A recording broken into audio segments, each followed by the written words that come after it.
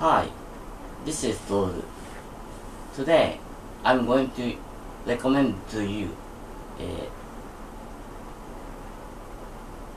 the way how we learn English without using Japanese words. For example, please explain to me what is a banana. If you can explain to me what the banana is without using Japanese words, you can make an English dictionary in your brain. So for example, my answer is banana is a fruit.